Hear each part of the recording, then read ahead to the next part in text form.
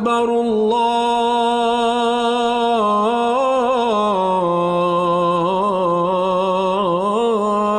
أكبر. Assalamu alaikum and welcome to the Islamic Center at New York University podcast, coming to you straight from the heart of New York City. We're building an amazing Muslim community here at ICNYU where everyone is welcomed and respected no matter where you're from or where you're at. This is the place to be. So open your ears and your heart and come along with us on another life-changing journey. Bismillah.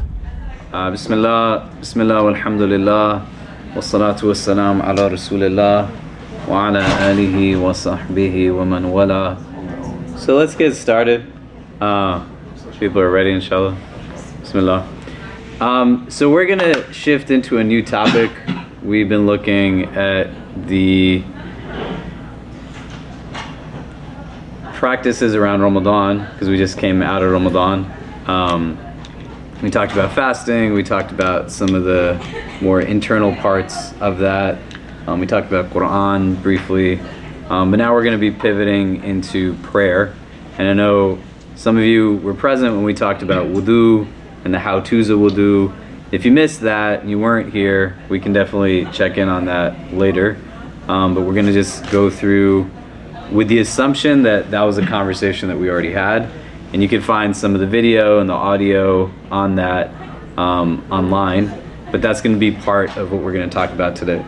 So we're going to get into discussions on what is essentially a very foundational ritual within Islam as a tradition, and one of the key forms of worship that we have between us and our Creator, which are 5 daily prayers, which in Arabic is called salah. And the idea, etymologically, within that form of prayer is that you're creating a link, a connection to God. And today what we're going to talk about is not the actual mechanics of the prayer, but what are the conditions that need to be met outside of the prayer, even before we start the prayer, for the prayer to be something that is valid when it's performed. Does that make sense? So in Arabic, this word has a cognate in Urdu, Hindi, if people are familiar with those languages, but it would be called a shart or shurut in plural.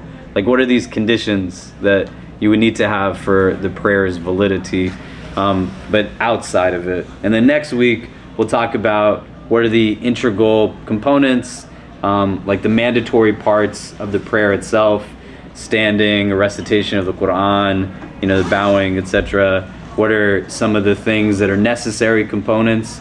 Meaning if you didn't do them, it doesn't mean that the prayer is invalid, but you'd have to do what's called like a prostration of forgetfulness. What are the things that are recommended and what are the things that are disliked in the prayer itself? But right now we're going to just talk about things that are kind of outside of the prayer but linked to it, that are conditions that have to be met before one goes into prayer. Does that make sense? Okay, so just really quickly again, as people are trickling in, if you want to take a minute, just introduce yourselves to the people sitting around you, and then we'll get started with just the first one and work our way through it. But yeah, if we just really quick intros to people sitting around you. And if you're online, if you want to just write in where you're coming from, introduce yourselves online as well, that would be great, inshallah.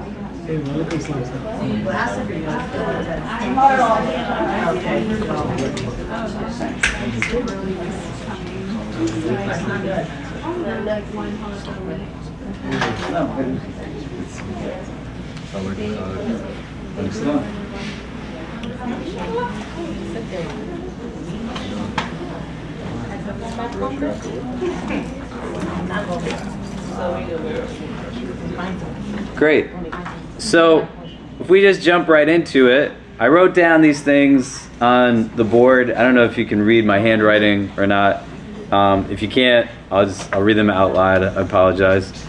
So the first condition when we're approaching our salah is that you have to be pure from any ritual impurity from the beginning to the end of the prayer.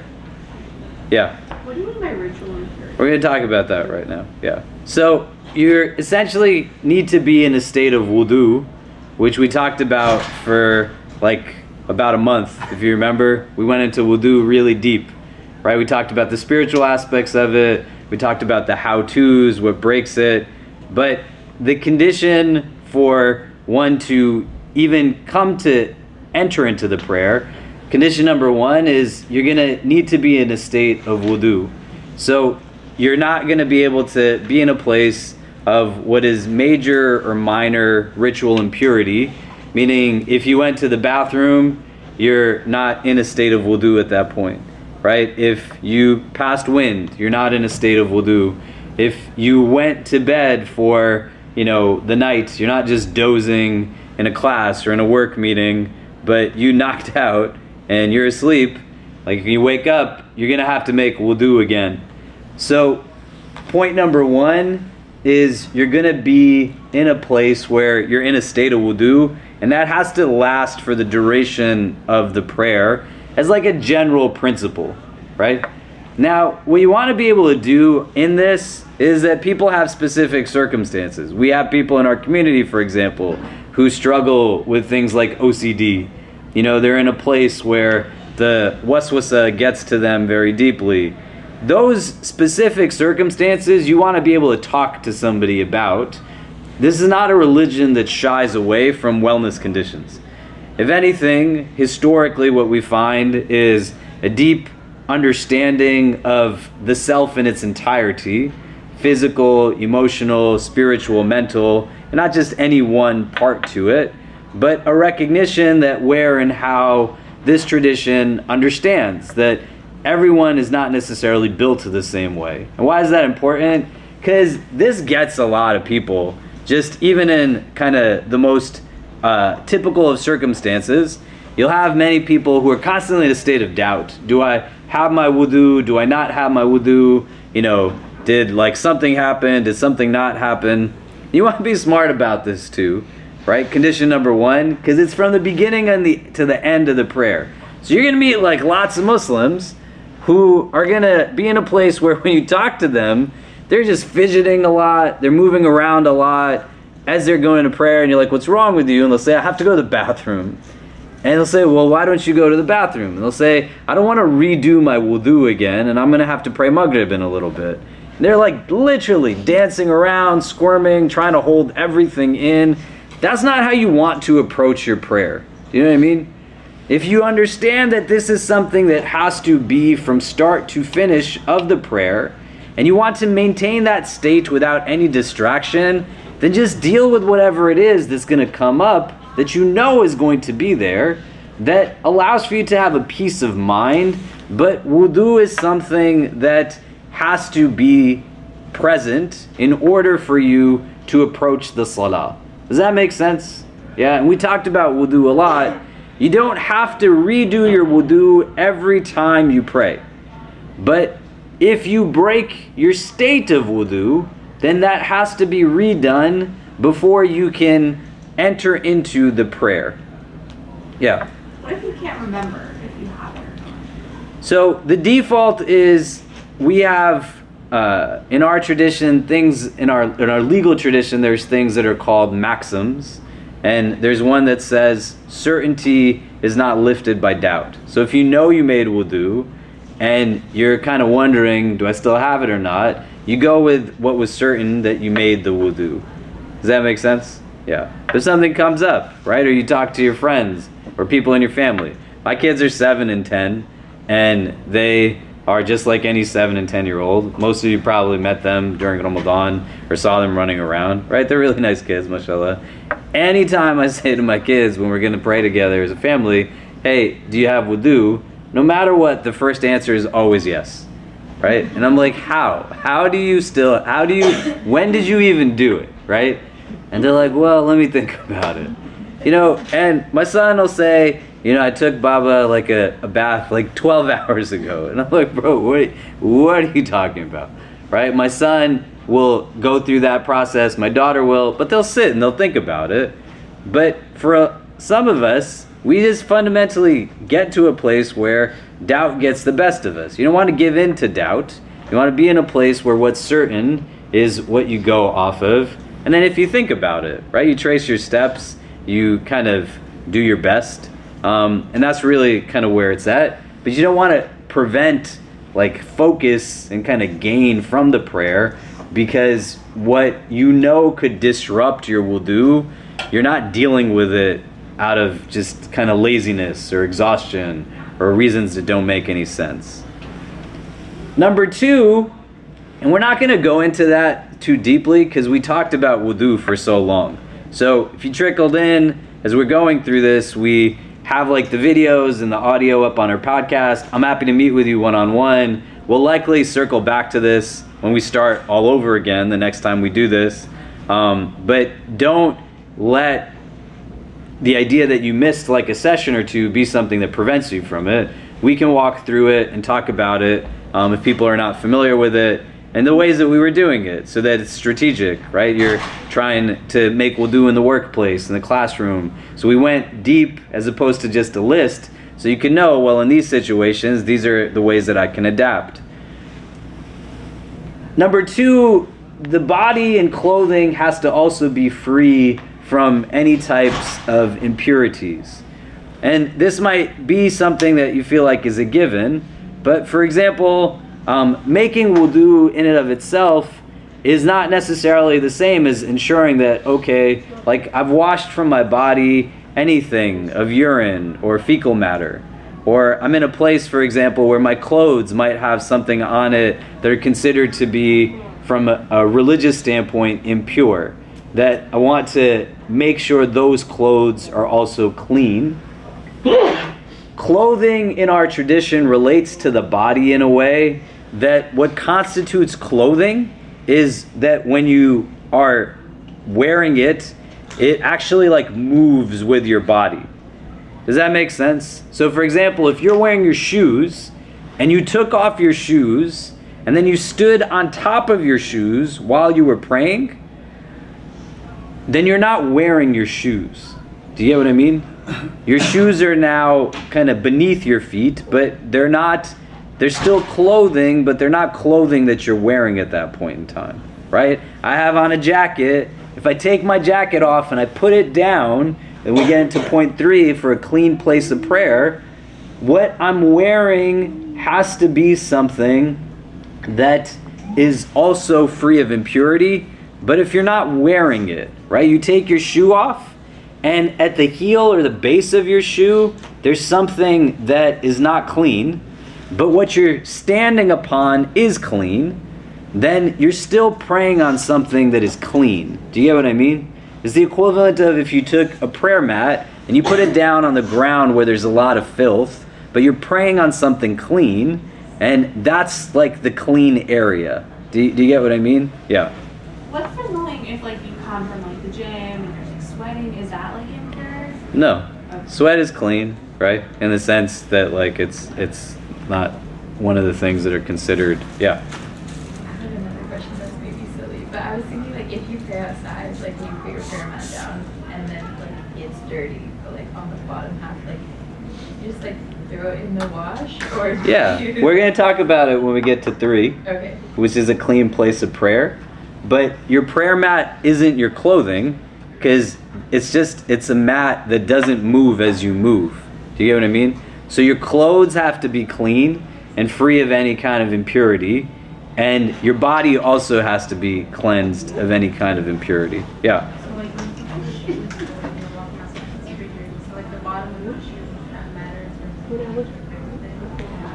The default of things are that they're clean unless you have a reason to believe that they're not clean, right?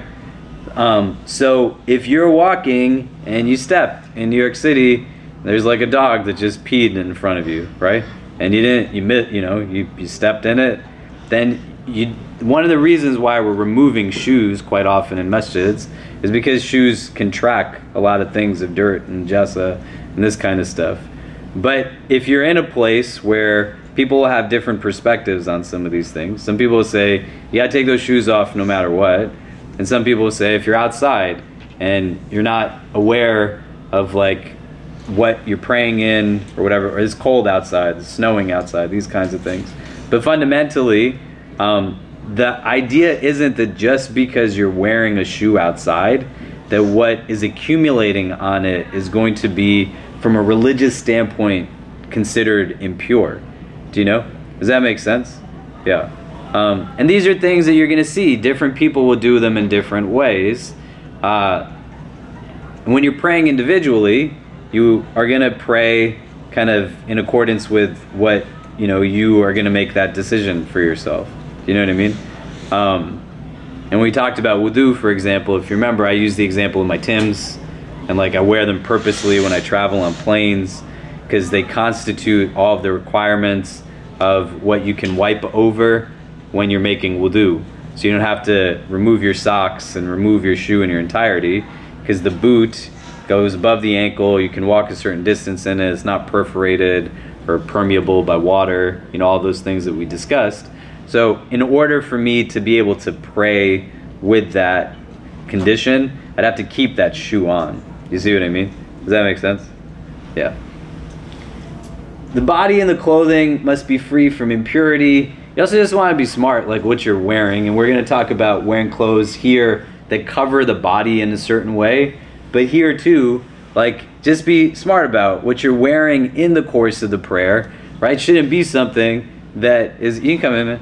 Yeah. Isn't something that, has like any kind of vulgar language on it, right? You don't want something that's like, the person praying behind you is going to be kind of distracted as they're reading like whatever's written on your back, or they're like, what is this guy wearing to pray? Because you're in a state of prayer. You want like the clothes to also be something that are going to be indicative of like, hey, I'm standing in front of God right now. Do you know? I'm in this place where the entire experience is not just a prayer of the body, but it's a prayer of my heart. I don't want to just be in a state where my body's prostrating and bowing, but my heart is also prostrating and bowing. So you think out when you go to do anything, what helps you to get into a mindset? You're going for an interview of some kind. You're going to go meet, the person you want to marry, their parents for the first time. You're going to be in a place where you're getting yourself ready and presentable. And so where there's an understanding that also you want to allow for yourself to fall into kind of a mindset that is as integrated into the prayer as best as possible, by like wearing clothes that are indicative of, hey, this is like the act that I'm engaging in.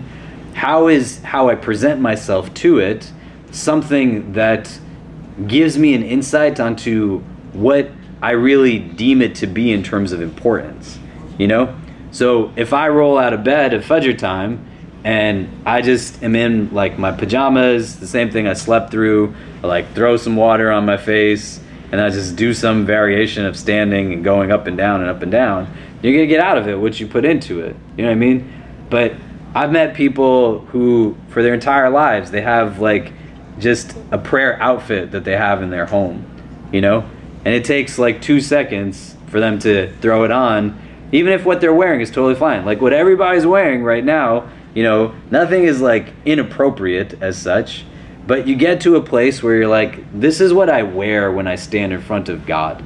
I put some mindfulness into it, some thoughtfulness into it. Do you know what I mean? It might not be as easy when you're out in the workplace, you're in class, you're trying to navigate some of it, but when you're at home, you're there, you have more of a comfortability. You're going to the mosque, you're going to gatherings where there might be other Muslims, and they're going to pray, and you're in a place where you can anticipate that where some of the day might be a little bit more hectic, here's now an opportunity for me to engage this at moments of ease that allow for this to increase some of the presence. Do you see what I mean? Does that make sense? Yeah, go ahead. This might sound like a bad question, a crazy question, but like for instance, one of my part-time jobs does work with a lot of dispensaries, like helping them with their businesses and stuff like that, advertising. But smelling like marijuana is something that's kind of don't really know how to go about that. I mean, I understand what you're saying and the principle of like presenting myself towards God, but what is like the baseline on how you smell? I'm not high, but I do smell like marijuana. Is that like We can talk about that separately more, but just to give you an idea, for example, like I own a butchery, I don't know if people know that, and when we open the butchery, me and my partners, I told them we should learn every part of what goes into butchering. And so for a butcher, for example, because of the nature of their work, there's an exception made in terms of the clothing that they wear, because it's going to at some point have like certain things that the norm is you shouldn't be wearing that kind of stuff, right? Or there's other things that we'll talk about when we talk about clothing, for example. In the Hanafi school, there are two opinions for a woman what's considered an awra in terms of her forearm showing, right? And some of what they say in the Hanafi school is that because there's certain tasks that women would do on a daily basis, they could be, in medicine, like doing things, or work that necessitates them having like forearms exposed, that there's indication that in those specific situations, if a forearm is exposed, it's not the same as if just, the normal course of action is that it should be covered. Do you get what I mean? But let's talk about that offline, and see kind of, where we can land on that particularly. But those are certain things that do come up in certain regards, right? It's not the norm, even with fasting, for example. There were people who, if you look at fiqh books, people whose jobs was to like harvest food and work very deeply, laboriously, were sometimes given the exemption from fasting if they weren't able to perform their job because of the fast, and their job had a time sensitivity to it. So if they didn't harvest the crop at the time that they needed to, then like they wouldn't have anything to eat, and people wouldn't have anything to eat. So the specificities of it though are not kind of devoid of what the normal principle is. Do you know what I mean? Yeah, go ahead. Yeah, I was kind of playing with that in my mind, like if, I worked with my brother painting houses over the summer, right? Scraping lead paint. I'm thinking if I, wash up as much as I can, but I got dust on me or whatever, and the intersection of like intention and circumstance, right? If it's not your like all the time, or the bar that you set to be covered in dust. But it's not a problem. Like if you had dust and paint on you, those aren't things that are considered ritually impure. Okay. Right? And there's actual hadith where the Prophet says that God loves to see his servant come to him, in this kind of state of need, in certain ways. Right? You're still well groomed. Doesn't mean when you're going to pray, just like take a bucket of dirt and throw it on you. Right? That's not the idea. But even when you're on Hajj, for example, you're in Hajj, you're in your ihram, the white clothing. If you've ever seen like pictures, or if you guys saw pictures of Mecca from Ramadan, where people are praying around the Kaaba in the last nights of Ramadan or on the day of Eid, on that first like area around the Kaaba, they only let people in right now who are performing Umrah, the smaller pilgrimage. So the men are all in the white garb. On Hajj, you wear that for a series of days, and you're getting covered in dirt and dust and all these things. Those things aren't problematic, right? So when we talked about what makes wudu and what are these things that from a religious standpoint are considered substantively impure, if those things are on your clothing or on your body, you want to remove those things and cleanse yourself of them as a condition for the prayer, right? And if these conditions aren't met, what we're saying is the validity of the prayer is not met then, right? The prayer in and of itself is not valid at that point. A clean place of prayer is the third that you would need, right? So I'm getting ready to pray. What are the things that I need in order to pray? So in the Hanafi school, these are the conditions that you need in order to pray. A clean place of prayer, the default is that everything is clean unless there's a reason to believe that it's not clean. Does that make sense? So you could go and pray on the sidewalk right outside the building. You can go to Washington Square Park and you can pray over there. You can go and pray. There's like men who drive taxi cabs that literally pray on the hoods of their taxi cabs. They can pray over there. The default is that things are assumed to be clean unless there's a reason to believe or understand that they're not clean, right? The physical presence of something, the discoloration, the smell, these are the kinds of things that would give us indication, And if you're in a place where you like literally see something in front of you, then that's what you have to go off of. Yeah. What's the ruling of like having a prayer mat? Is that like recommended? Is it required? All the prayer mat is that you essentially are carrying with you now something that is a clean place to pray. But it's not a requirement as such, right? And it's not something that's sanctified. It's not like a sacred object in that way. And so to go back to Anna's question, like when you have a prayer mat and you're putting it down, some people are very meticulous when they fold up the prayer mat so that when you fold it, the underside is not touching the top side. Do you know what I mean? Does that make sense? Right? So you can fold it in a bunch of different ways. Like you could roll it up and then the underside will touch the top side. Doesn't mean if the underside touched the top side, like the prayer mat is ruined. No, like that's not what it means, right?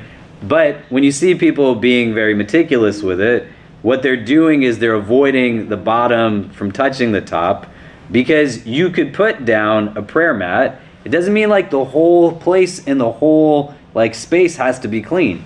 Just the place where you are praying and the parts of your body that are going to touch the ground, those places have to be free of anything that's considered to be ritually impure, right? So if I went and prayed in Washington Square Park near the dog park, and there's all kinds of things around the dog park, but like right where I'm praying is clean, that in and of itself is still a clean place for me to pray.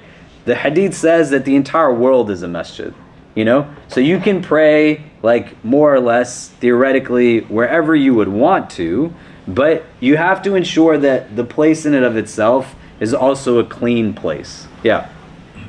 So like usually, I carry like a scarf with me, but there are times I don't. So is it better to like wait when I have the scarf with me to pray, or like pray without one? Like a scarf for what? Like a scarf. So like cover your hair? Yeah, we're gonna talk about next like what clothes you have to wear, but we're gonna we'll get to that in the fourth point. Yeah. Will you list exactly what substances are considered impure? We talked about it in wudu. We can go through it again if people want to, in terms of what would be impure. Yeah, that would be helpful. Yeah, and that's what I was saying before too. If you missed some of those sessions, we can like talk it out one-on-one. You can find the audio and video online, but I'll put up a list also so that people know what those things are. What were you going to say? Actually, it's on that topic. I was just wondering if you could provide clarity on the cleanliness of animal fur and then of like dog saliva. So I've had some Muslims be like, oh, if a dog licks you, you have to do ghusl. And I don't know if that's true. Can I still pray? No, you don't have to do ghusl, right? Yeah. So there are different opinions on like the saliva of the dog, right? And where the saliva in and of itself is considered to be ritually impure, and if you come into contact with it, what you have to do is just wash it, you know? The recommended washing of the clothing, your body part, etc. You'd want to wash the clothing like, 3 to 7 times is kind of like a recommended kind of range. But rinsing it through once, like where the water is flowing through it, just that part, if the dog saliva touches it, and then by extension the saliva, because of the nature of the animal, that they'll say if like the dog brushes against you or its fur brushes against you, but you don't have to do ghusl if you have a dog lick you or touch you. Then there's other opinions that distinguish between domesticated dog versus a wild dog, right? That the idea would be that animals that you were training for hunting, for example. So a dog would be utilized as one of the animals that would hunt with, and when the hunter would send out the dog to retrieve the animal that was hunted, right? And hunting is not done for sport in Islam. You can't just kill something because you feel like killing it. This is done out of a necessity, like for food. And the Prophet ﷺ was not someone who was known to eat meat every day, right? So the idea was that he wouldn't go 40 days in a row eating meat, but he also didn't go 40 days without eating it. There's a lot of people who are vegetarian, vegan. People are in places where that's acceptable from within our tradition, but you're not like going to kill for the sake of killing. Does that make sense? So when this dog is now sent by the hunter, the dog is bringing the animal back in its mouth, right? So this creates like a scenario that says, okay, if the saliva of the dog is problematic and considered ritually impure as a default, right? What are things that are ritually impure? Like wine is ritually impure, you know, urine is ritually impure. So if somebody was to mix that into food, for example, it's considered just impure because its default state is impurity. If the dog's saliva, we're saying, is impure in that way, then it's problematic now that it's bringing the food back in its mouth. And so there's opinions that distinguish between the domesticated animal and the non-domesticated animal. All right, and what they would say is, you know, subhanAllah, like knowledge is such an empowering mechanism in Islam as a tradition that even the animal that has knowledge is given more of a status than the animal that does not have knowledge, right? But if you get something on your clothes, you know, like a dog licks your hand, just wash that part of your hand. If the dog, like, you know, licked your jacket, you just wash that part of the jacket. You don't have to like throw the whole jacket in, right? And it's varied. You know, some of you are still exploring Islam, some of you are new to Islam, some of you are born in Muslim families. You'll meet Muslims, right? I'm not saying it's a good or bad thing. They'll see like a dog come in front of them and they will like freak out as if the worst thing in the world is like coming their way, right? It's just a dog, you know what I mean? You don't have to run away from it. If anything, if you run from it, it's going to likely think you're playing with it. It's going to start chasing you and you're just making yourself worse, right? If something like kind of comes towards you and you're engaged in that opinion that its saliva, its fur, you know, is something that renders najasa, then like it's fine. You just wash it off, you know? It's not, you don't want to use the opportunity to then start like, you know, kind of grilling somebody, you know, your dog is the worst thing in the world, right? It's a dog. It's just being a dog. That's what dogs do. They're playful. They're like very loyal, mashallah. The Quran speaks about a dog as being a companion of the people of the cave in the chapter that's called Surat al-Kahf, right? And so there's a lot that goes into it. And something that I think we talked about, but I'll say again, you don't have to know a lot to be Muslim, right? But there's certain like soundbite pieces of information that Muslims have that they don't know where it comes from. And so when you convert to Islam, they're going to give you this list of things. And one of those things is going to be about dogs probably, right? There's different opinions on it. And where you might come into contact with a dog or somebody who's a dog owner, like that's fine. There's room for that in Sharia. And there's opinions that say the domesticated dog is fine. And there's others who would say no, like by the default, it's not. And they would still make room for it, saying like you should have a guard dog, right? The dog could stay outside in your yard. They're protecting, right? If you're a shepherd, many shepherds have sheepdogs. They're there also to protect from predators. Do you get what I mean? Yeah. What time is Maghrib? Oh, sorry. What time is Maghrib? 7:47. 7:47? Yeah, go ahead. So I have a pet cat, right? Is his hair najasa? No, cats are fun. Okay. Yeah. Dogs are also mentioned in the feast. Huh? Dogs are mentioned in the feast. Yeah, dogs they're and, there. Dogs and birds for hunting. Yeah, Thank you so much. no problem. And you don't need to redo wudu, right? If the dog licks you, you just wash the area with water. You just wash the area. Yeah, you can wash it. So where you have a clean place of prayer, like you want to establish this also in your homes. You want to think about it in the course of your day because you're getting yourself also mentally ready, right? Like, where am I going to pray this prayer? And this can really mess around with a lot of people and it can create like anxiety. I was having dinner with a friend of mine in Times Square, and Times Square is Times Square, you know? But I'm at a point where I'm pretty comfortable praying in most places. So I just went around the corner, prayed on the sidewalk, and then a tour bus parked in front of me. And like 55 people walked out from this tour bus. And I'm in my prayer. I can't stop. I started, praying. I didn't know what was going to happen. And while I'm in prayer, a woman came and walked really close to where I was. And she then took a scarf off from around her neck and put it down where I was prostrating. And then by the time I finished, they had all left.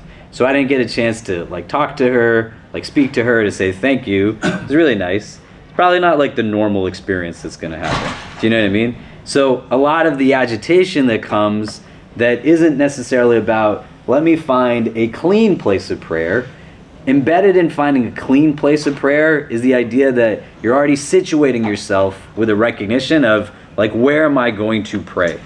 You know, in the course of my day, I know that I'm in this building at this time. I'm, you know, in this part of the office building at this time. Like, how do I preemptively understand what the next day is going to look like so that I'm able to execute on this, and that I'm now not in a place where I am limiting myself, but I'm able to perform the prayer as best as it can be. We're going to talk about the integrals of prayer, the fara'id. If you remember, we did like the spectrum of what every act can fall into: obligatory, recommended, you know, impermissible, etc., that thing. And if you weren't here, we'll go through it again. Don't be overwhelmed by it. We'll go through it if you missed those classes. One of the things that are required to do in your prayer is, like in your obligatory prayer, you got to stand in the prayer, right? If you're like confined to an airplane and there's not room, like there's differences, and we'll talk about that when we talk about how to pray when you're traveling. But when you are thinking about it, right, you don't want to get caught off guard that I'm stuck on Fifth Avenue, the sun is setting, Mugger's about to finish, I'm just going to grab some jeans off of a rack and find an empty dressing room. That doesn't allow for me to go through the movements of the prayer fully. If you can make it work in the prayer, like in the dressing room, that's fine, right? Because it's still a clean place. But you want to be in a place where these things are things that you're thinking about prior to, but not like 2 minutes before the prayer, right? But thinking about it well before, so that it's actually like a replenishing act, and it doesn't become then very burdensome and anxiety inducing. Do you get what I mean? Yeah. So I have a question. I've seen, like, you know, you're able to just, like you said, like the world is your masjid. Is it like the same for women and for men? Because I feel like, is it just like based off your comfort, or is it okay for like a woman to like just be praying out anywhere where like people could see them? I don't know. I think you want to consider your safety more than anything, do you know? And be in a place also where you're not creating anxiety for yourself. But the prayer times, which we're going to talk about in the 5th group, are things that we know in advance. Do you know what I mean? So where and how you're preemptively understanding, hey, I'm going to be in these areas around this time of prayer, right? Like when I pray in an airport or pray in the street, if I have a bag with me, right, I'm going to put it in front of me because I need to be able to watch my stuff too, you know? It's not like, oh, I'm praying, let me just throw my laptop bag behind me. Then I turn around, it's like, who took my shoes? Who took my stuff? It's like, well, why did you put it somewhere where nobody, you know what I mean, right? So similarly, like, you got to just be mindful for yourself. Like, where is a place that I'm going to pray that I have comfort, that I can feel like a sense of security and safety? The idea in and of itself that you're not in a prayer place is not enough of a reason to say that you don't pray in its time. So you're going to pray in the course of the time period, unless there's like an extenuating circumstance, which doesn't really come for most of us. Do you know what I mean? Like, what would constitute that type of situation? Does that make sense? Yeah. But all of this is about not getting caught off guard. Do you know? Right? Because the prayer itself, when we talk about the mechanics and what goes into it, it takes just a few minutes to actually do, especially when you're praying on your own. But what gets a lot of people are all of these things that are taking place around the prayer itself. You know? So the more you can think out, okay, like, how am I going to have my wudu when it's time to pray? And am I like in a place where what I'm wearing and like my body, is it clean? So when I'm using the bathroom, am I washing up properly from that? And where are the actual places that I have designated in the course of my day that are going to help me to pray? It's really hard for a lot of our college students, right? I know all of you aren't college students here, but when you can just walk into a room that's built for you versus you now go into the world and you try to figure out how to be Muslim out there in a world that's not sensitive to your Islam always, right? You're trying to figure out, how do I do this with my job, and how do I do this, with coworkers and all of these kinds of things, where you're able to then think about it beyond just the moment you find yourself in. Do you know what I mean? And you start to think out, like, there's windows to these prayer times.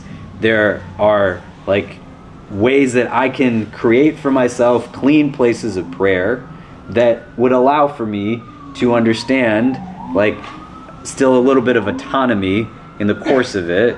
Because whether I'm in a class or I'm at work or I'm hanging out with friends, the time to pray is upon you, that window. You got to pray the prayer in that window of time. Does that make sense? Yeah. Okay.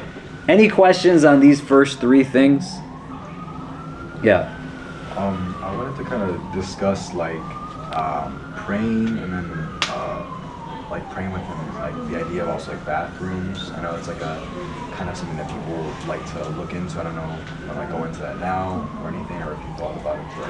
You shouldn't pray in a bathroom because it's a bathroom, But given the nature of the audience that we have here, right, it's people learning about Islam, people who are new Muslims.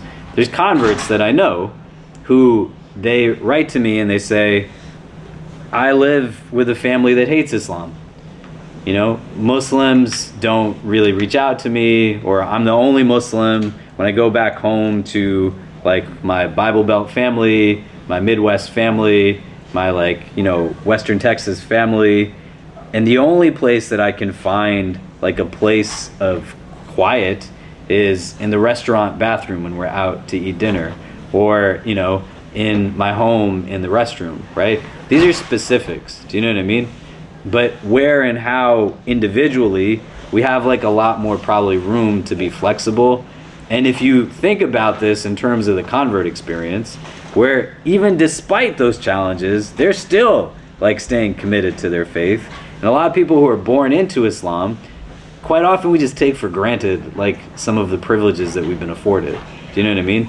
So you want to be in a place where you're at work, you gotta tell your boss you gotta need to have a place to pray, right? You can't go into a stall and pray in the bathroom over there. Do you know what I mean? Right? It's a place that is definitively of impurity. You find empty meeting rooms, these kinds of things.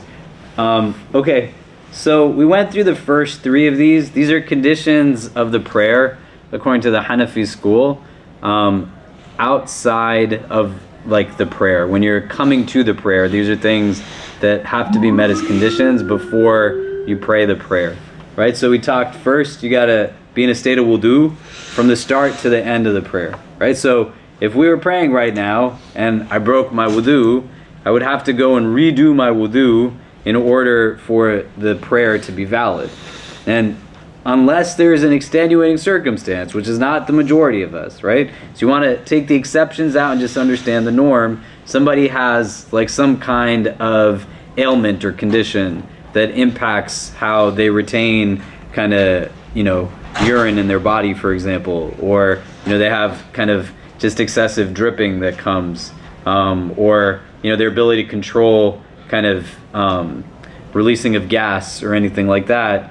But those are things that you would engage in kind of a conversation with both a religious scholar as well as a doctor who could give you an idea as to what's really going on there.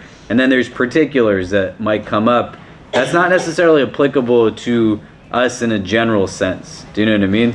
So wudu, you want to make sure your body and clothing are also clean. If we're talking about what constitutes an impure substance, so what we would find here are things like urine, fecal matter, wine is considered an impure substance, blood, things that would also come from animals in these regards as well, seminal fluid, pre-seminal fluid, sperm. These are all things that are considered inherently impure. In order for that now in point number 2 to be something that creates a challenge for us, the transference has to be something that also takes place. So if you have like a dry substance and it doesn't transfer to you because it's dry, then it's dry. But if it's wet, then the transference comes more into contact with you. Does that make sense? Right? But at a baseline, like, don't pray any place where there's pee on the ground, right? Don't pray any place where a dog just pooped, you know? And if you have a mat with you, you can put a mat down. All mats aren't like big and thick. You can get really thin ones, traveling ones.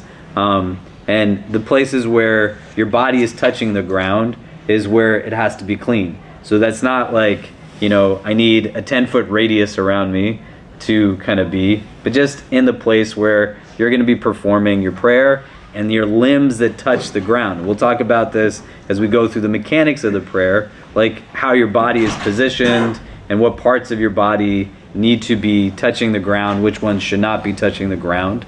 But a clean place, your body enclosed free of impurity in a clean place of prayer, meaning that the place that you're praying is free also of these impurities. And you want it to be a place where also it's now not, the cleanliness of it is attached to the validity, right? So this is outside of the validity, but for example, you know, you could go and pray in a place that you know purposely is just going to be fundamentally distracting for you, right? There's all kinds of sound and noise circulating. You just want to try your best, right? We're in New York City, right? The noise doesn't necessarily stop in too many parts of the city.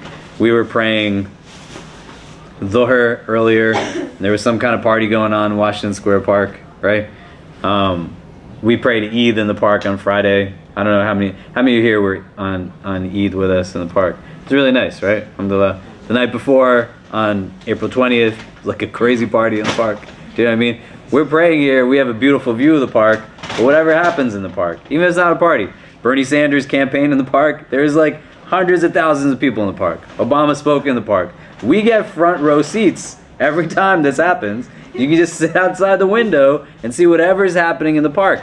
But all that noise is going to carry in to the room. Does it mean that the validity of the prayer is attached to that? The cleanliness is here in that sense, like in terms of what is physically clean. So outside of that, you want to just do your best to also make sure that you're not situated in places that are going to be very distracting and kind of draw your attention away. Does that make sense? So we're going to move into the fourth bucket here.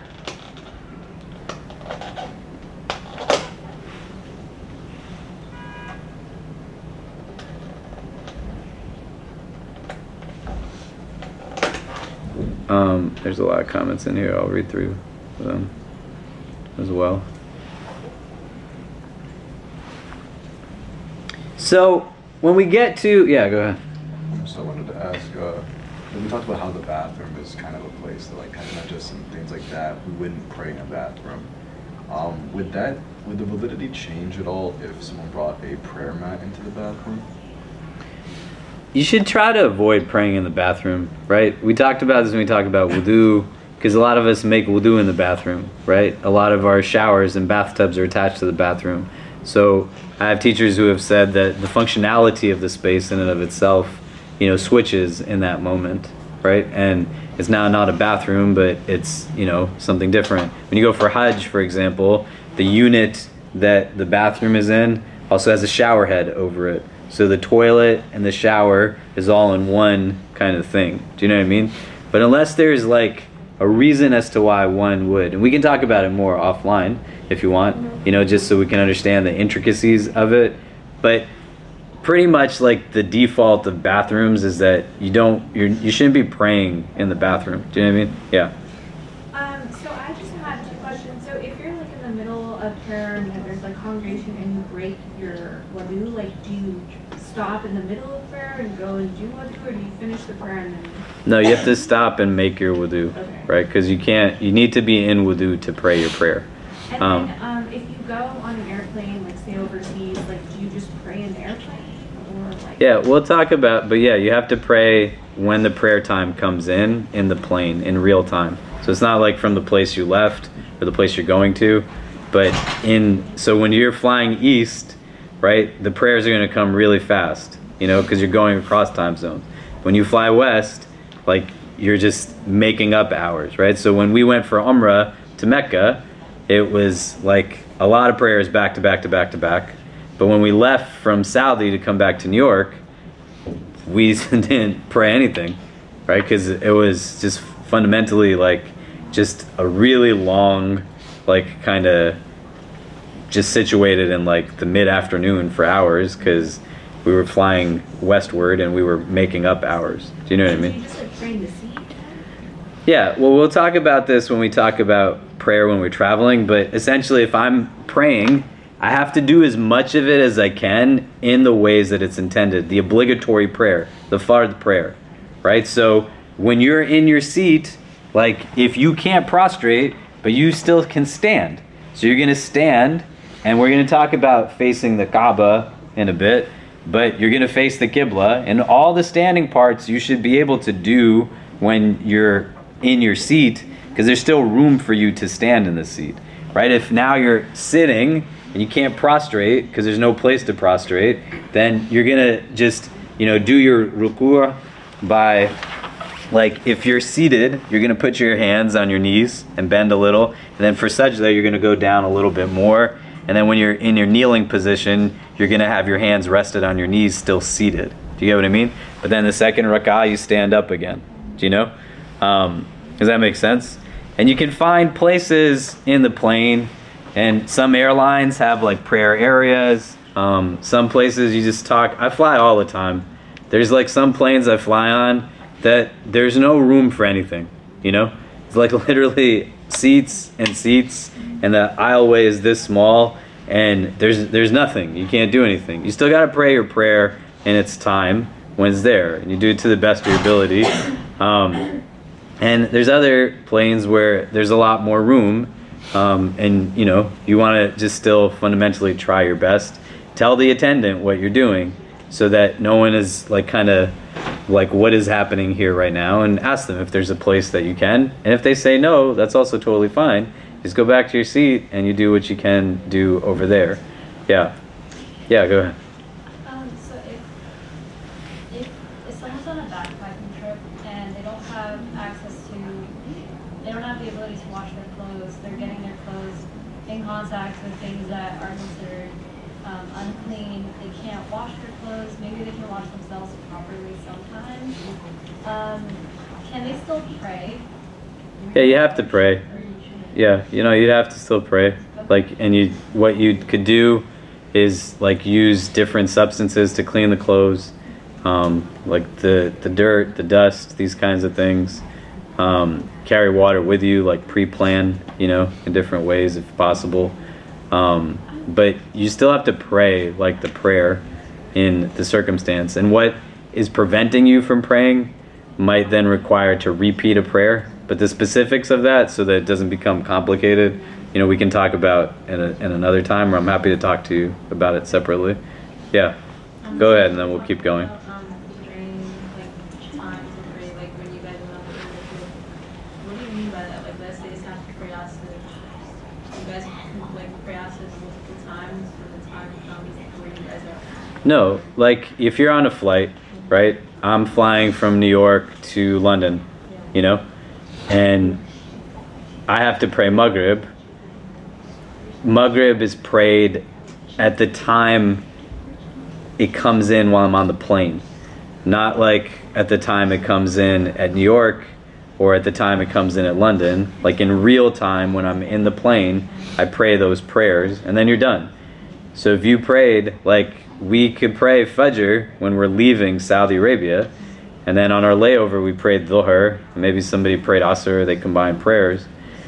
But then you might not pray anything for 12 hours coming back to the States because you're just in that prayer time for the next 10, 12 hours because you're making up the hours because you're going west, right? The time zones are kind of going back. Like California's 3 hours behind us. You see what I mean? Yeah, go ahead. Say you forget a prayer, should you make it up later? Yeah, let's talk about that when we talk about making up prayers. Yeah.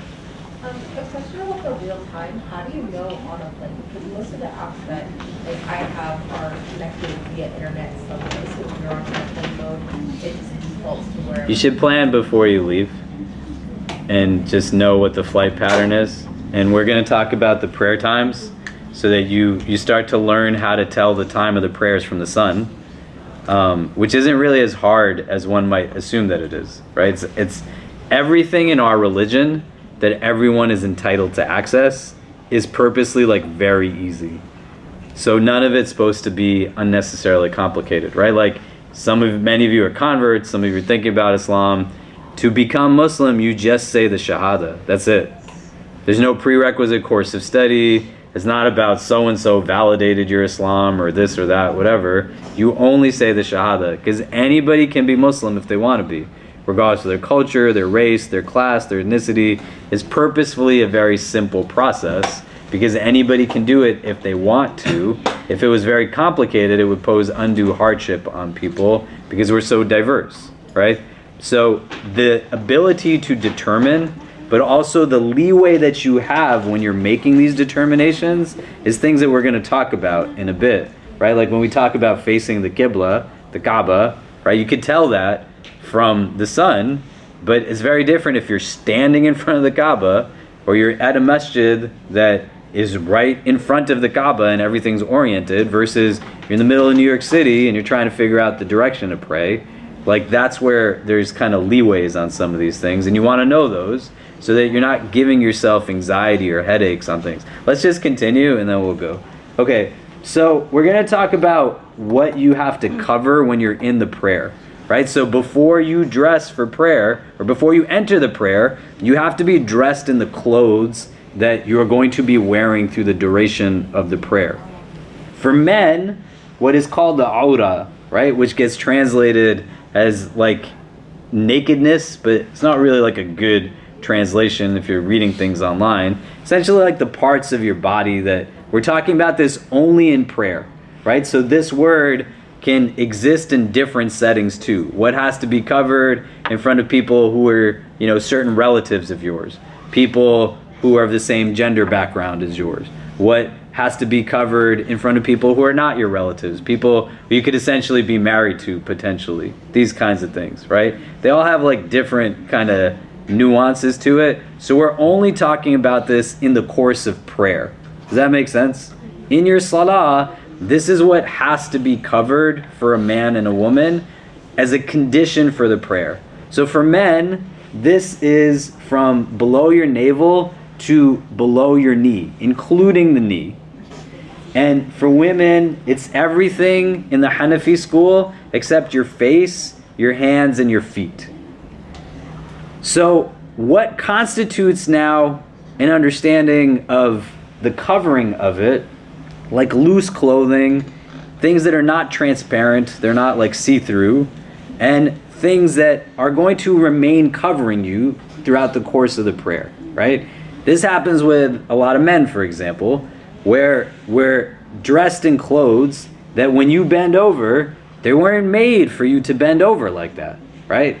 And I lined up people in prayer throughout Ramadan, and there's a lot of guys who I was seeing things I did not want to see, man. You know what I mean? But from the standpoint of this, that then breaks the validity of your prayer. And the mechanics of these are not things to undermine. What you're going to see is a common thread through a lot of what our ritual is based on is the cultivation of just awareness and consciousness. You're conscious of, are you in a state of wudu or not? Is my body free of any impurities or not? Is the place that I'm praying in clean or not? Right? The mechanics in and of themselves, they're giving you wakefulness before you come to the prayer. So you're not just in a place where I'm in a daze and I'm just going to go up and down and up and down. The way the hadith says, to not pray like you're a rooster, just pecking at the ground. Do you know? But you're in a place where there's consciousness as you're going through this. And every one of these things has a sense of consciousness to it. I got to think about this and not undermine the mechanics, but recognize them as something that's important. In the Hanafi school, if a quarter if more than a quarter of a limb, a quarter or more, gets exposed, then that breaks the validity of the prayer. Does that make sense? In general, of certain limbs. Of the areas that essentially are your private parts, front and back, if those get exposed by like a really small amount, the size of a dirham, they say, then that also invalidates the prayer. The prayer doesn't count. But other limbs, which are going to be different for men and women, because what needs to be covered at a minimum is different for men and women. And we'll run through a list of what those things are. But if, for example, a quarter now for the women, like because you're covered other than your hands, your face, and your feet. So when somebody says to you, like, your hair is considered to be a part of this, your limbs, right? So when some sisters have like some hair sticking out, it's not a quarter of that limb. Do you get what I mean? So that doesn't invalidate the prayer in that sense. Does that make sense?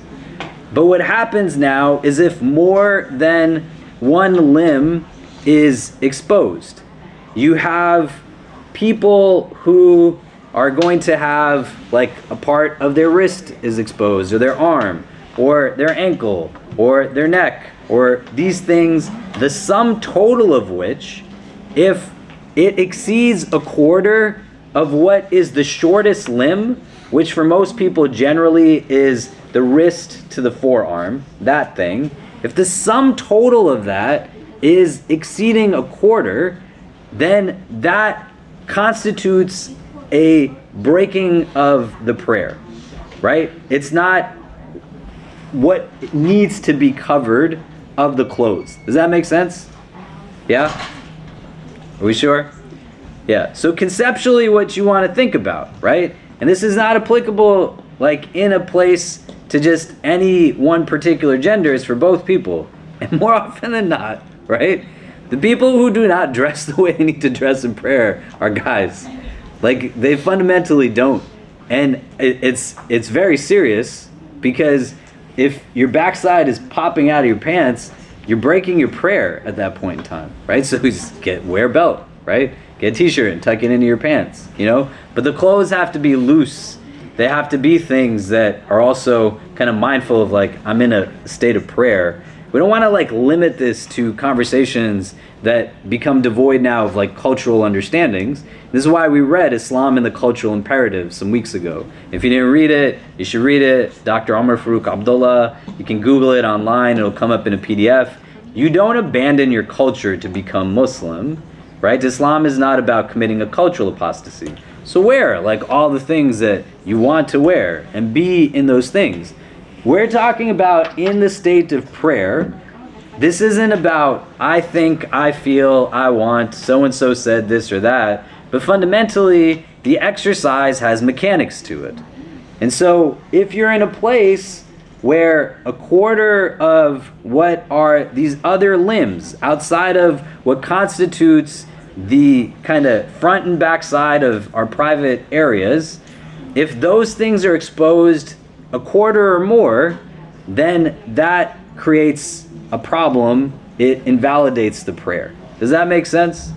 And the sum total of multiple parts exceeding that also then becomes an invalidator of the prayer. So why we want to go back to just what you're wearing in point number 2. Like, just have an outfit that is your prayer outfit. Do you know what I mean?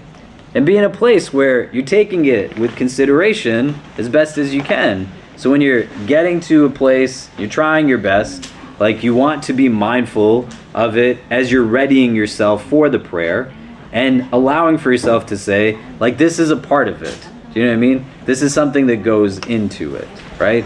In the Hanafi school, you might hear some people say, well, for a woman, there's some exceptions made in the forearms, right? Because of what we said before, certain tasks, certain jobs would require people to be engaged in such a way where their forearms would be exposed in some capacity. That's fine, even if you take that opinion. But in understanding everything else that goes into what this constitutes, I just want to be mindful of the time.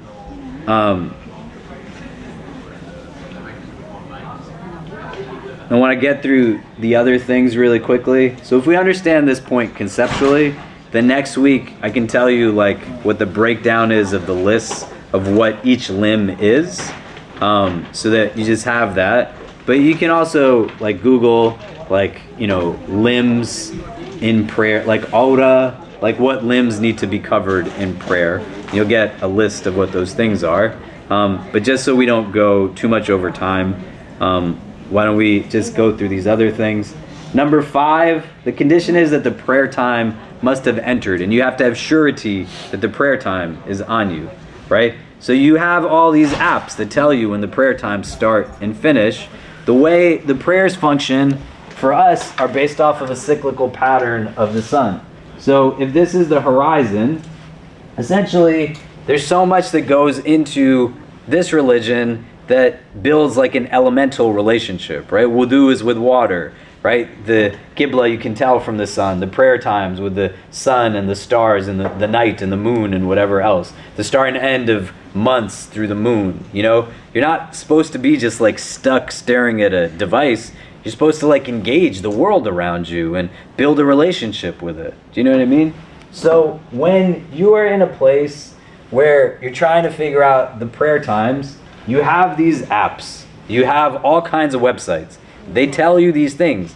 Don't look at them only when you're trying to pray that prayer, but preemptively. Like understand, okay, this is when Fajr is starting. This is when Dhuhr is starting. This is when Asr is starting. This is when Maghrib is starting. It's when Isha is starting.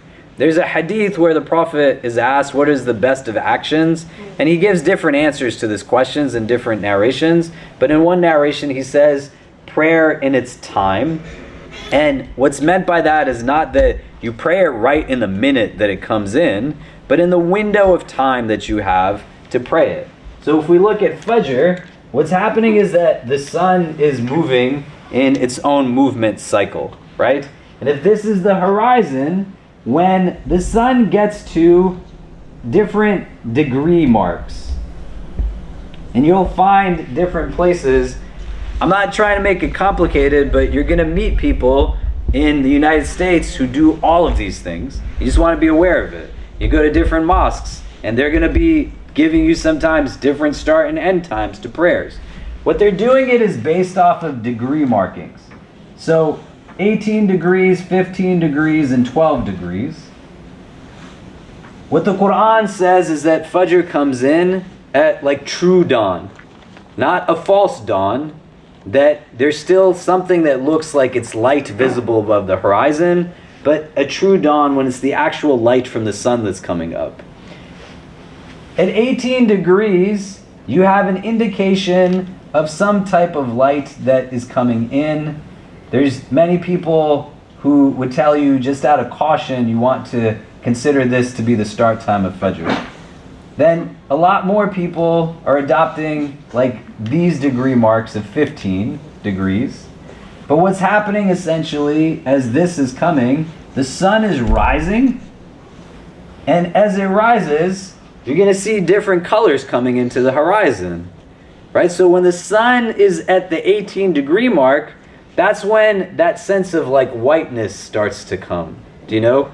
And the sky looks a little bit blue in that kind of frame, right? And when you're on a plane, it's really amazing, because if you're flying west from here, this way is not west, that way is west. If you're flying west from here, right, you can be in like a perpetual sunrise for a long time, and you can see all of these magnificent colors as you're like above the clouds. It's really, really beautiful to witness.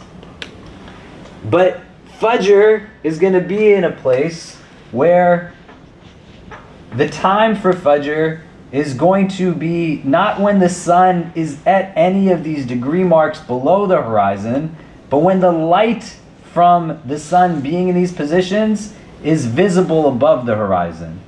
And when a portion of the sun now comes above the horizon, you can't pray in that window. That's when the time of Fajr stops.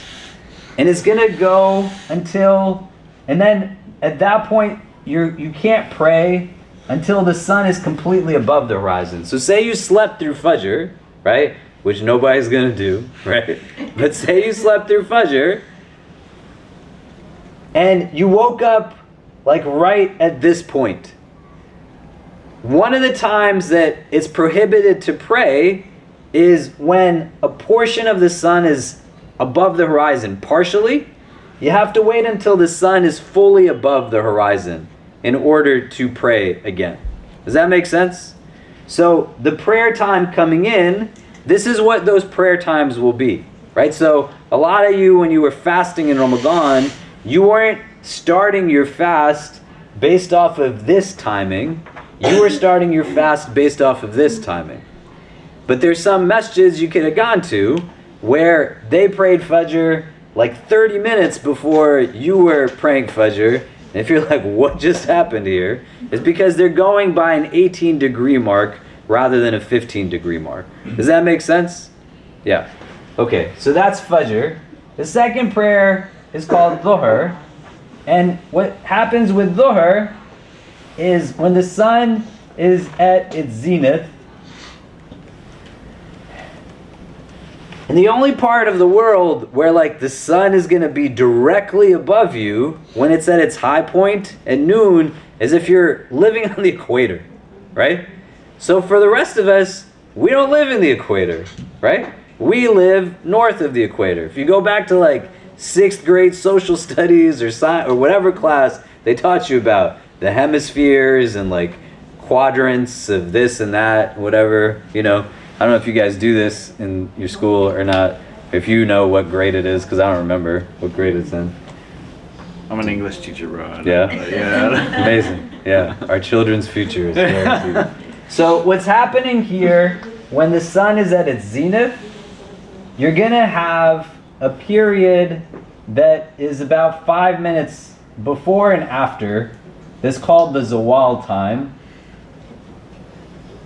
This is another time where there's no prayer. The prayer for Dhuhr starts after the sun starts to descend from its zenith. And so to just be cautious, 5 to 10 minutes is a window. 5 before, 5 after, maybe like 6. You just don't pray in that. So when you're in your prayer time app or on the websites, it's going to give you the time that you can start to pray. Like we have people that show up at Jummah here, for example, and they walk in and they just start praying something. And I'll have to remind them, like, the time for Dhuhr right now is later than what it was before daylight savings time. So that prayer, if you're praying in that time, it's not a time where the prayer count. Like you can't pray in that time. Does that make sense?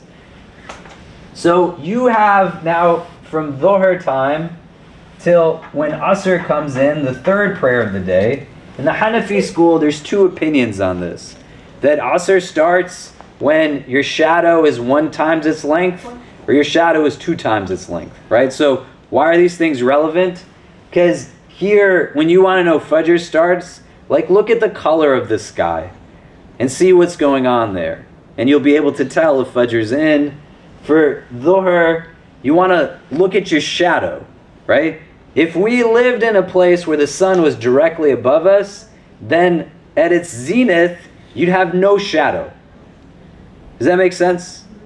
Yeah? Right now, because we don't, right? We live north of the equator, there's going to be like a little shadow because the sun is not directly above us. The sun is going to be just slightly like angled in a way. But you're going to know like that's when Dhuhr comes in. So you're stuck in the wilderness, you don't have cell phone service, like what do I do, right?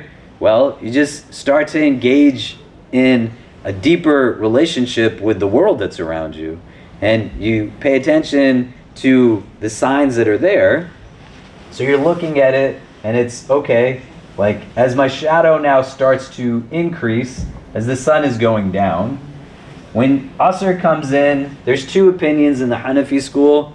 When your shadow is 1 time its length or twice the size of its length. But it's the mid-afternoon, right? So here's where you have Asr. You can pray Dhuhr anytime in this window. You have that whole chunk of time to pray Dhuhr. And then Asr goes until the time of Maghrib, which is at sunset. So you have that whole time to pray Maghrib, and then Isha is when the sky is dark enough, it's nighttime, stars. You know what I mean? All of these things are in like your phones. You have computers in your pockets, but don't engage it mindlessly, because as an apparatus, it's quite often something we just scroll through. So if you get to a place when you wake up tomorrow and you're like, every day I have to check the time of prayer, why is it hard for me to remember when it's only a minute different from the day before, right? So if you're engaging the apparatus in that way, then you're already removing a part of developing the consciousness that comes from the act, because you're a little bit more present in it. So like sit and be still, so you're not just looking at it, or the app like has the adhan go off and you don't even know what the time of day is, but you like take a breath, right?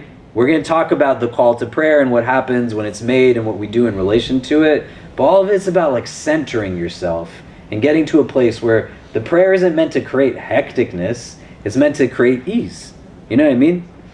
And these are things, when you start to get them down, they are pretty easy to just start to maneuver. So you want to be kind to yourself, right? If you've never looked at the sun before and understood like its relation to you in that way, it's just going to take time to adapt to get to that place. Does that make sense? Any questions on the prayer time must being entered? Just when the transition between Asr and Maghrib, that's also forbidden time, right? After you pray Asr, you've prayed Asr, like you don't pray anything until Maghrib comes in. Yeah, Jazakallah khair. Well, also when the sun is descending, setting. Unless you haven't prayed Asr. Oh, okay. Right? If you didn't pray Asr, you gotta pray Asr. But if you prayed Asr, you're not gonna pray again until the time of Maghrib has come in, which still includes what you're saying, that descending time. Gotcha. Yeah. Let's say we pray Asr, can we pray Nafil prayers right after Asr? No. Once you pray Asr, there's no prayer with a prostration. If there's a janazah, a funeral prayer, which we'll talk about in a few weeks, you could pray that.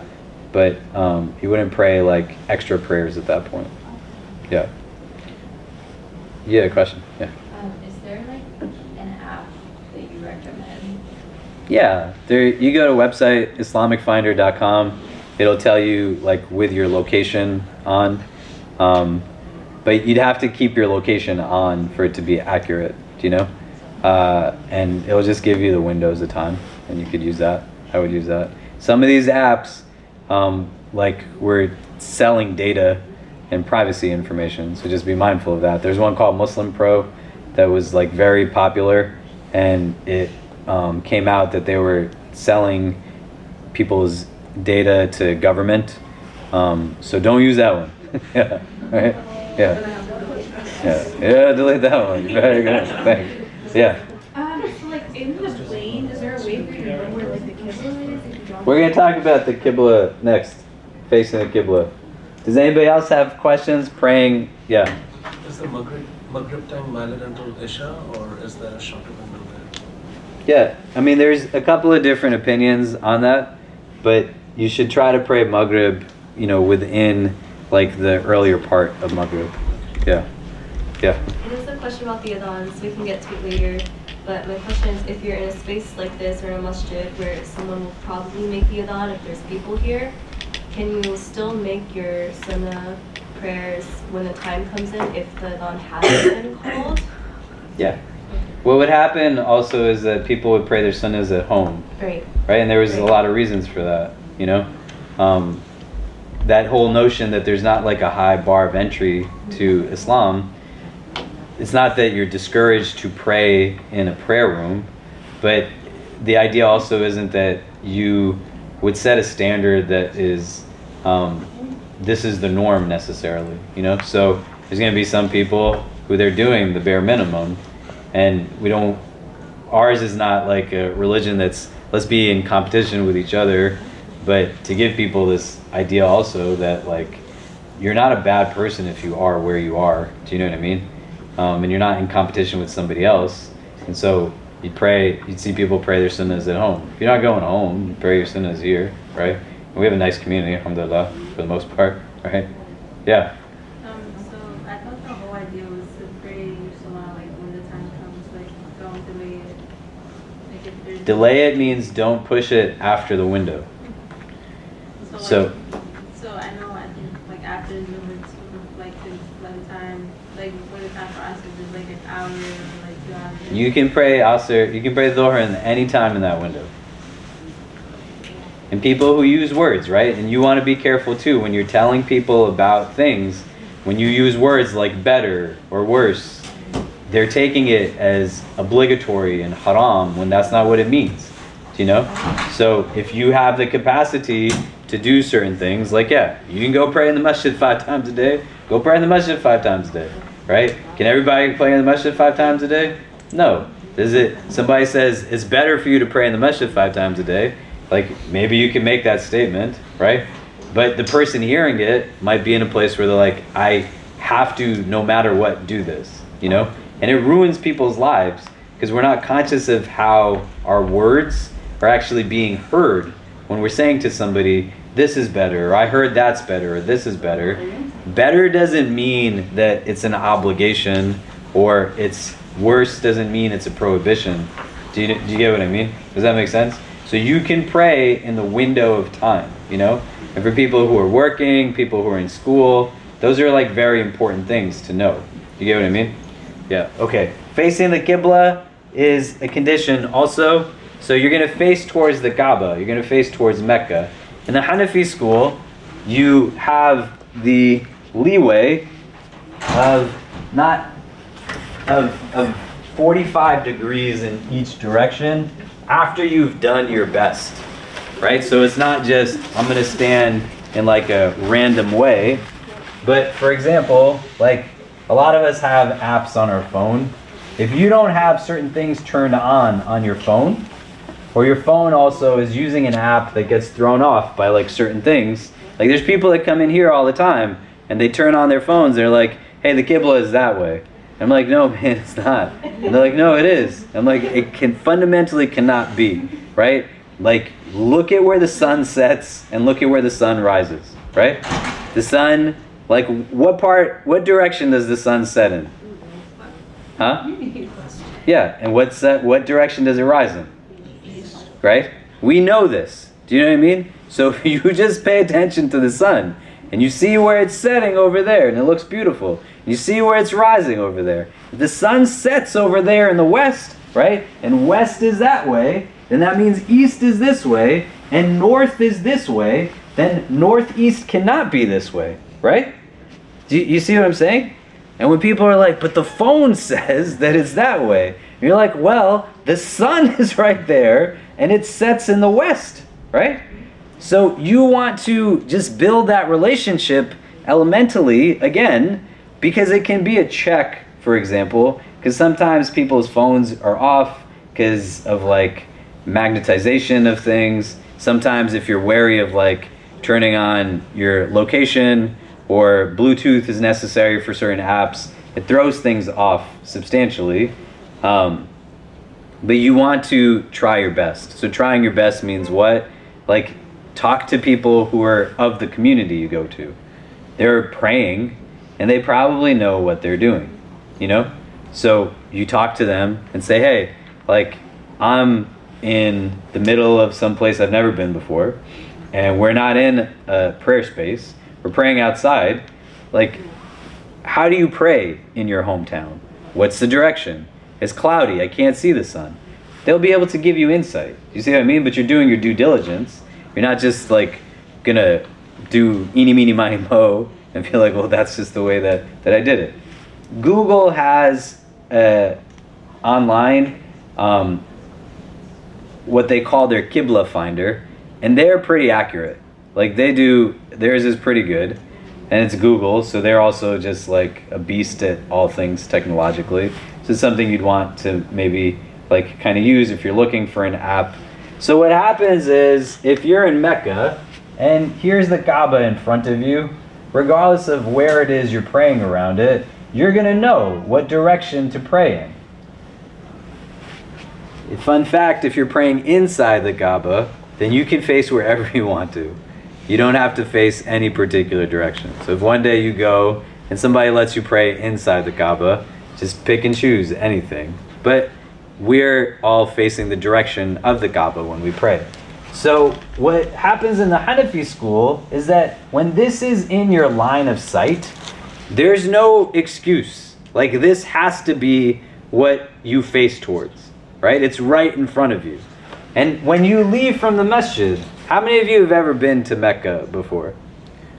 Yeah, great. So when you leave from the masjid, what happens is the area around the masjid, there's tiles that are also directionally facing the Kaaba. So you know, just based off of that. Just like you could go into a prayer room, and in ours, like, these lines face towards the direction of the Kaaba.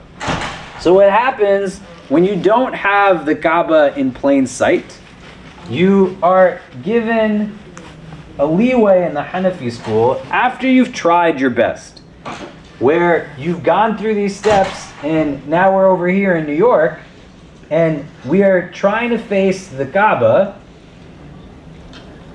You have a leeway of 45 degrees in either direction after you've tried your best to figure out the direction of the Kaaba. Does that make sense? So it's a 90-degree angle, but 45 degrees off in either direction. If you find out after you did all of those things and you completed the prayer that you weren't praying in the right direction, you don't have to repeat that prayer. The prayer still counts, because you went through your due diligence, but you gotta be oriented towards the Kaaba, towards Mecca. And then the last condition is that you have to have an intention for the prayer, right? Because the intention is made prior to the prayer. It's not made when you're in the prayer itself. This is an intention that's made in the heart. It can be verbalized. Some spaces you go to, they might like express this outwardly in some way, but this is something you're saying within yourself. You're intending to pray the prayer, and when you're intending the prayer, you're intending like the specific of the prayer. So, for example, the only difference, and we'll talk about this in the coming weeks, at Fajr time, there's 2 recommended units of prayer, 2 sunnah prayers, and 2 obligatory units of prayer, 2 fard prayers. The only difference in those 2 units from one another is the intention that you make when you make them. So in one, you're going to make an intention of 2 cycles of prayer, 2 rak'ahs of prayer that are sunnah for Fajr, and in the other, you're going to make 2 units that are fard, and they're prayed exactly the same way. Does that make sense? So that intention is something that is important. And those are then the conditions of the prayer outside of the prayer, right? These 7 things are what's going to be necessary for one who is entering into a state of prayer. Does that make sense? Okay. I'm sorry that took a lot longer than I thought it would. I don't know if I anticipated Maghrib being shorter than it was, so I apologize for that. I hope it wasn't too exhausting or tiring. If you guys want to sit on it a bit and then come with other questions that you might have next week, but just build a relationship with these things, right? Especially those of you who are new to it, you're trying to understand how it is, right? It's not something that you just on day 1 are going to have perfection with, nor even perhaps maybe on day 1,000. You want to just try your best with them, but you want to be aware of what they are in detail, so that as the mechanics are things you become accustomed to, like any exercise, this is spiritual exercise, you want to be able to adapt to it as best as you can by having a familiarity and then building a relationship with each, so that it's elevating the inward state of the prayer as much as it can. Yeah? Okay, so why don't we take a pause here. Let me see what time Isha starts.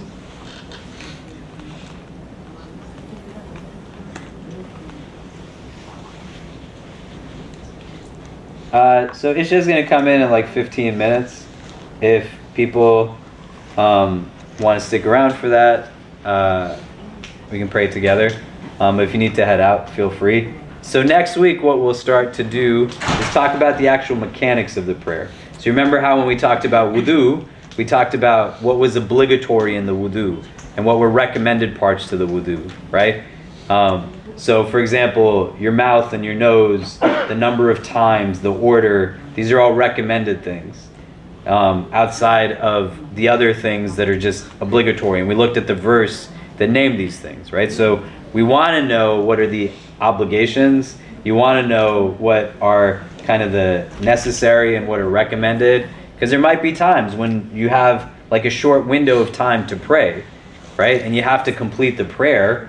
You don't want to do it in a way where you're adding stress because you're going through every single part because you don't know the distincting parts to it.